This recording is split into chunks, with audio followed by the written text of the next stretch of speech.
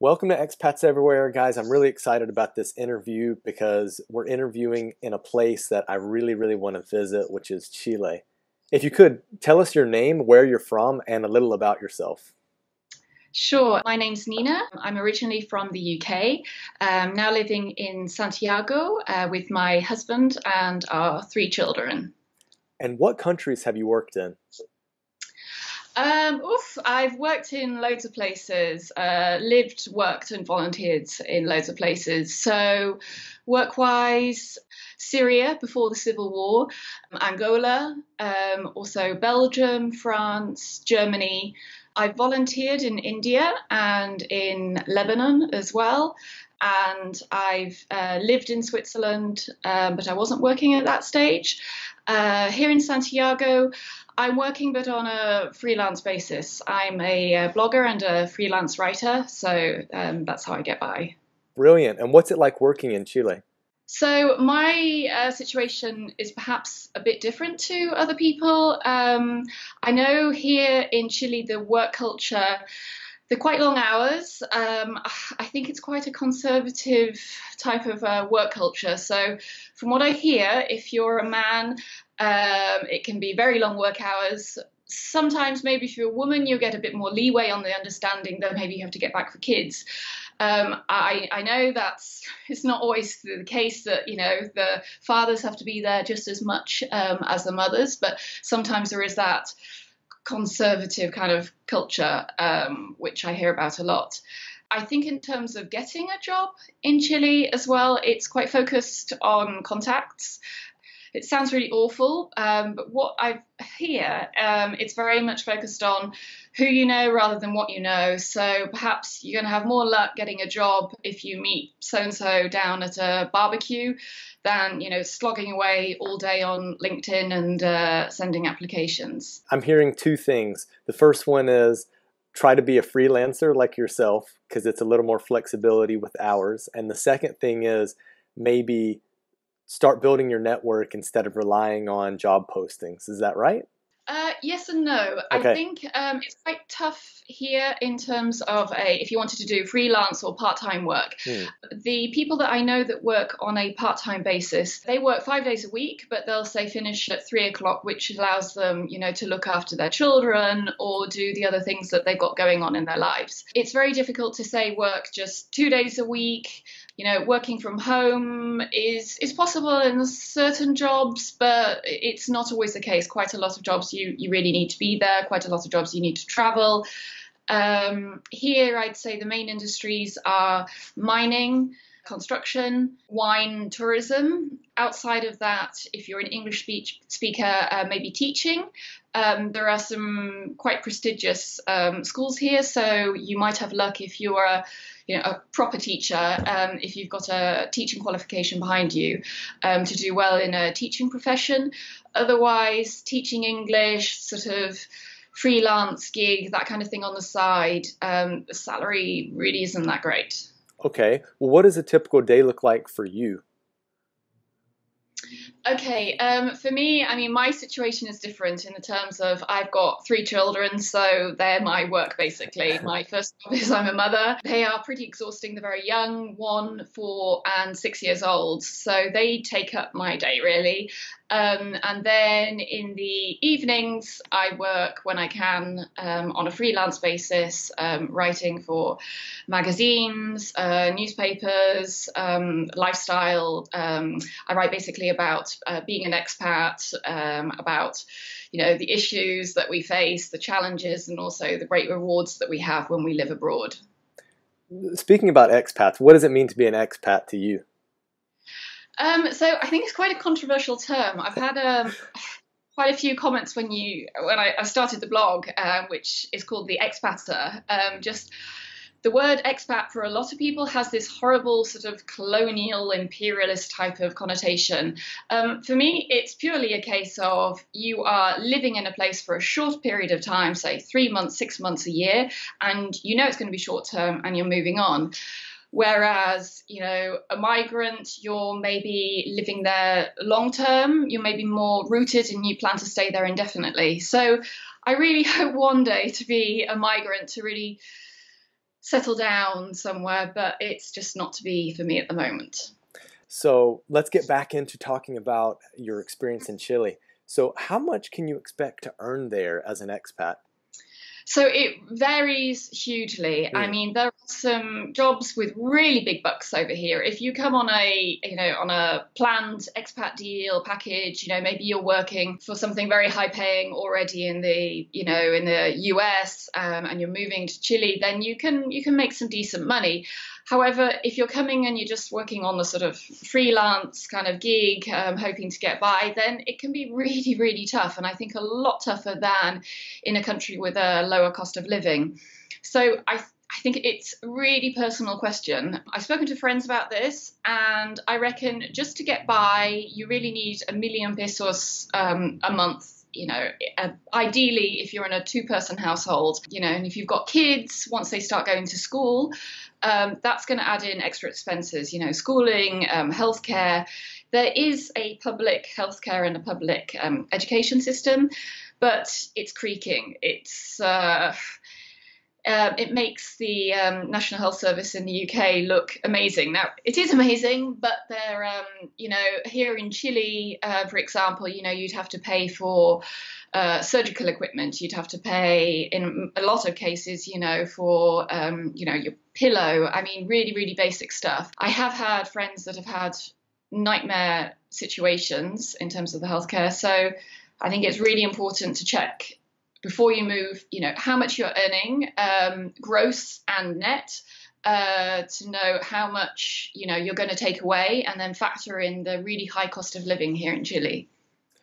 Okay, so if we're looking at the low end, you're saying for 2 people, you need 1 million pesos. I'd say each. I mean, okay, it's hugely personal, and I'm sure a lot of people will say, it depends where you're living. If you're living in a downtown, smaller apartment, you don't have children, it's quite different than if you're wanting to live in a sort of leafier suburb, if you're wanting to live in a gated condominium, if you want, to have a bigger apartment, if you want to have, facilities within your apartment. It's really, really dependent on your lifestyle. I mean, it's quite a hard question in terms of, what do you need to get by? In terms of eating out, it's really, really expensive, I think, certainly compared to the UK, and far more so than Spain, for example. So just to let you guys know, 1 million pesos currently is around 1,200 US dollars. And so I'm guessing that's around 1,000 British pounds. Correct? Yeah, I guess so. I mean, it fluctuates. Yep. I mean, the peso at the moment has devaluated quite a lot. So another really important thing to take into consideration before you move is if you're paid in US dollars, or if you're going to be paid in pesos. Now, it's fine to be paid in Chilean pesos. We are. I'm not for my freelance work for most of it, but you really have to be careful because, you've got to take into consideration devaluations. If you've got any costs back in the US, UK, wherever you come from, you've got to pay taxes there, whatever, then you've really got to be careful. So what kind of lifestyle can you live if you're making only 1 million pesos? I think it's tough, to be honest. I mean, again, it depends. If you've got children, I think that's a whole different ballgame, healthcare and education and things like that. I think one of the misconceptions about moving to Chile is that you're going to be, skiing every weekend and exploring the nature, and, all the best stuff in Chile is perhaps outside of Santiago. As much as I love Santiago, a lot of the really great things are outside of the city, and it can be quite expensive accessing them. Now, of course, there is a great, there's the couch surfing, there's the backpacking, there's the hitchhiking, that does exist here in Chile. But, I've lived in Syria before the war, in Lebanon, in India, and it was so much cheaper it was so much more accessible to do these kinds of things, accessing raw nature. So if you're living, in a small flat in a very congested part of the city, it might feel that you're missing out on the real reason why you moved to Chile, which for most people is all about the nature. What would be the amount you need to make to reasonably save some money each month? Well, I mean, I don't want to say the salaries on here, but we're finding already that we're not saving enough. It depends, obviously, how much you're earning, what kind of lifestyle you want to live. Sure. The reason why we're leaving in Chile is the cost of living. I mean, we love it here. We've got great friends. There are so many advantages to the life here. But in terms of saving for a long-term future, I just don't see it. And it's as much with expats as with locals as well. There is a real fashion tendency, or I don't know if it's a culture, to spend on credit, which personally I find really scary. I mean, the horror stories of the whole, I don't know, the US subprime crisis and, the credit card thing in the UK, I personally find that quite scary. Maybe I'm a worrier. But for example, if you go to the supermarket and even you buy a pack of, chips for, a couple of dollars, you can be asked if you want to pay con cuotas or sin cuotas. So like if you want to break it up, like do it in installments or not. There is, when it comes to like the Black Fridays, the Cyber Mondays or whatever, people go a bit crazy, myself included. I'd like to think that we don't spend beyond our means. And I do see in Chile, I think it scares me, how expensive property is here, for example, and that people are buying property, with salaries that it really just doesn't make sense. So I'm thinking, either people are buying a lot on credit or they're getting a lot of help from their parents, or, there's something that I just don't know about that people are doing to, help them get by this, crazy lifestyle. Well, it sounds exactly like what happened in the US with the subprime crisis. Well, let's move on. And how much money do you need to start up there? So if you're moving from the US or the UK, how much would you recommend people to bring to kind of start up life? Okay, again, sorry to say again, but it depends. If you're moving with, an expat package and you've already got, some help behind you, if, a company is already going to be paying for your temporary accommodation, a hotel for the first month, that's totally different. I think make sure that you've got enough, certainly for the first month, ideally for the first 3 months in terms of accommodation. Make sure your healthcare is covered or that you can afford it. I would personally recommend, just being totally honest, private healthcare here in Chile. Children, you want to look at if you want to look at education, certainly if you want a good international school, that's really going to set you back. Our children, we're leaving Chile now, but they went to a local Chile school, but it was still private, but it wasn't by any means as expensive as some of the, super elite international schools. But if you're moving over, with a child, 13 years of age who doesn't speak a word of Spanish, then it's going to be really tough to throw them into a completely different education system where they don't understand that much English. So I think once, you've got those basic things covered in terms of education, healthcare, the basic groceries, you've got enough to survive on for the first 3 months, then that's going to help you. If you've already got a job, you're moving here with a job, you'll probably slot in a lot quicker. But if you're having to do the job hunt alongside, it's going to be really stressful if you're trying to, save money on terms of, accommodation and, you can't eat out and you can't get out and enjoy, the really great landscapes, nature that Chile, has got. How should someone pack to move there, and what's the weather like?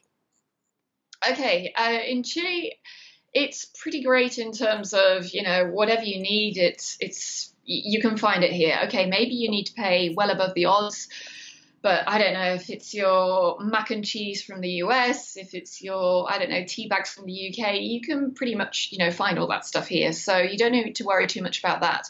I think medications, like moving anywhere, you need to make sure you've got your personal medications.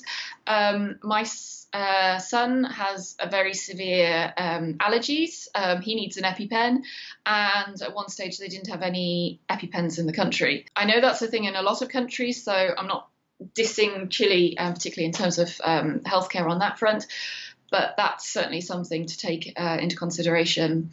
If you're coming just for a holiday, it depends where you're traveling in Chile, but it can get really cold, both in the north, desert type areas, and then south if you're moving, to closer, like more Antarctic style climate.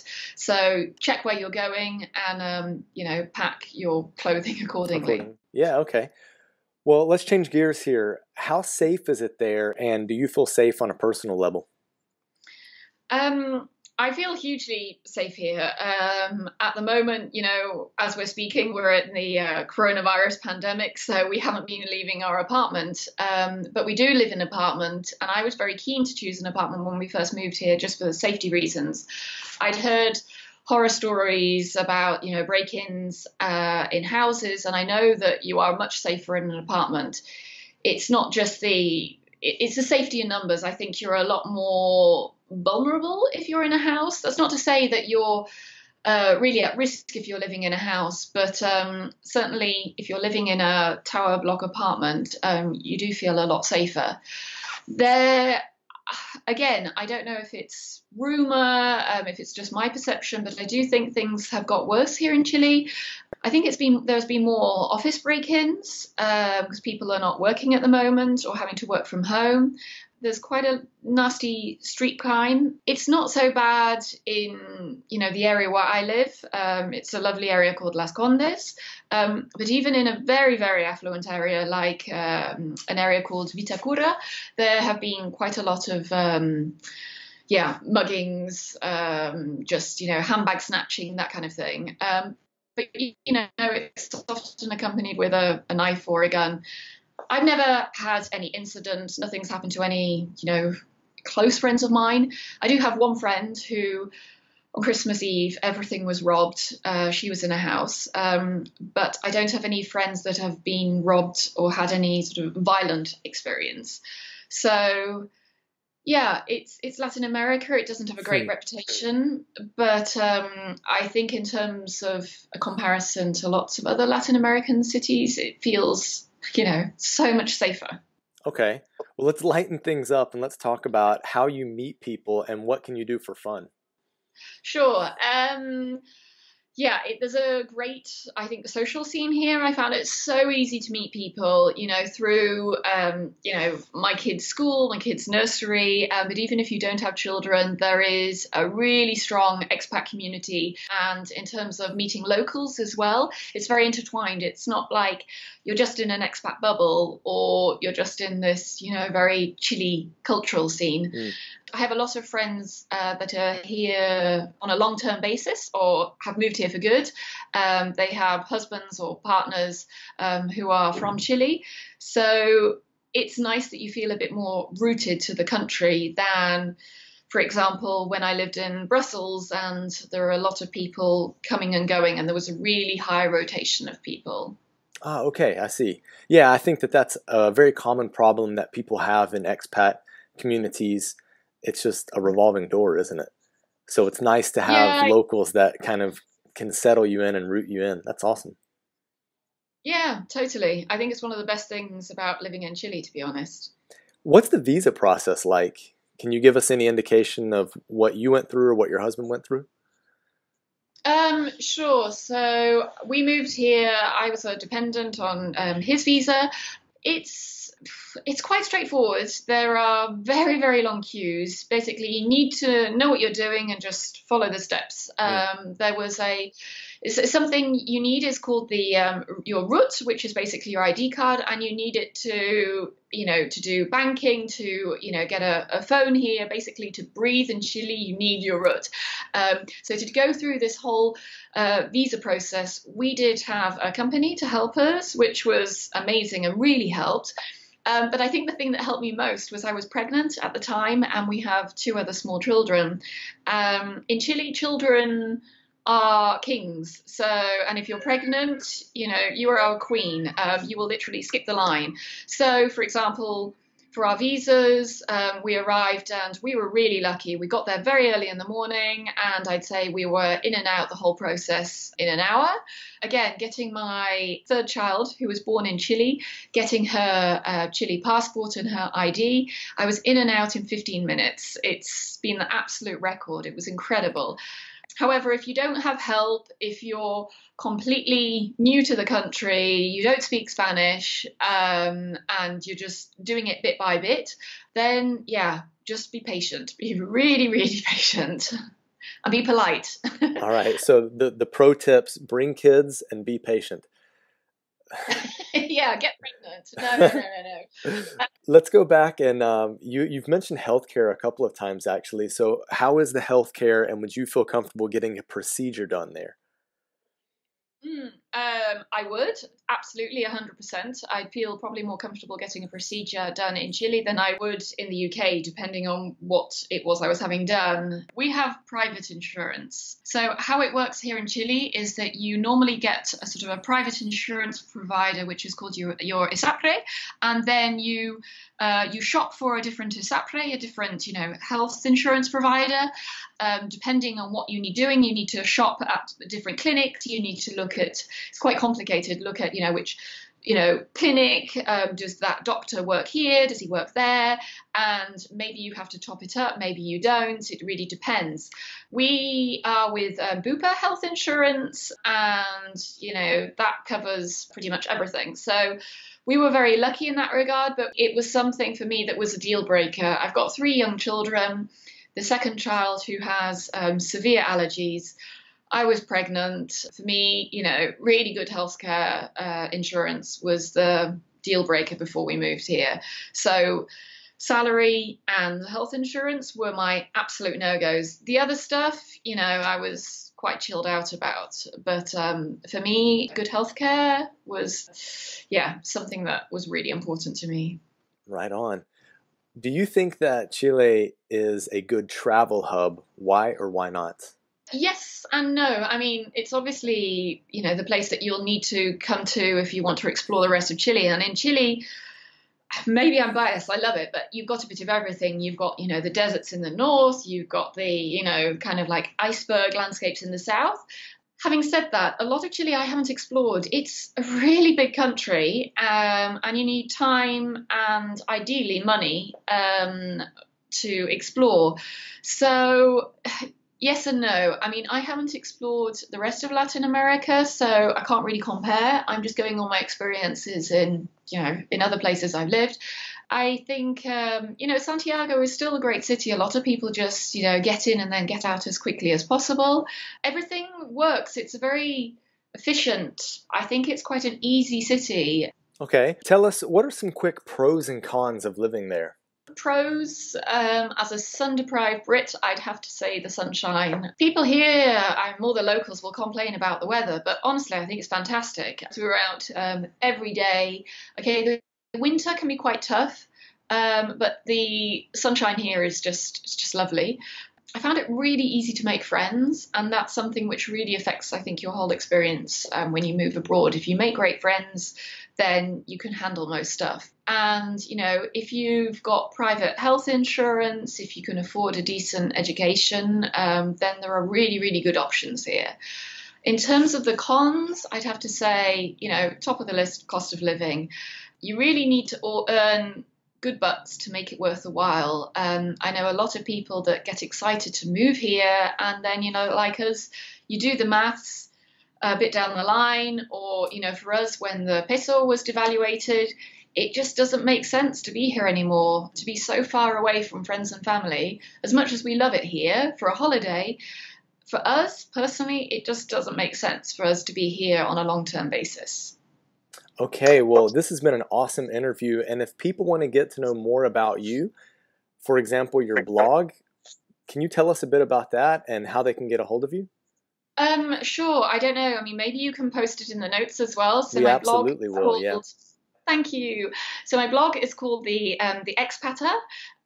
It's basically a blog for mostly with expat women in mind, but I had a lot of guys that reach out too just for questions, particularly on Chile. You know, I'm quite active on social media, so on Instagram, on Twitter, and on Facebook. You know, and if you've got any questions about moving to Chile, then, you know, a lot of people will just, you know, drop me a line on Instagram, Facebook, or a message through my blog. Yeah, so if you have any questions at all, please just reach out. Perfect. Well, it's a beautifully designed blog. It really grabbed our attention when we came across it, and it's our absolute honor to have you on and interview you. So we really appreciate it, Nina. Oh no, I'm thrilled. It was an honor to be featured. Absolute pleasure. It was lovely speaking to you. Great speaking to you.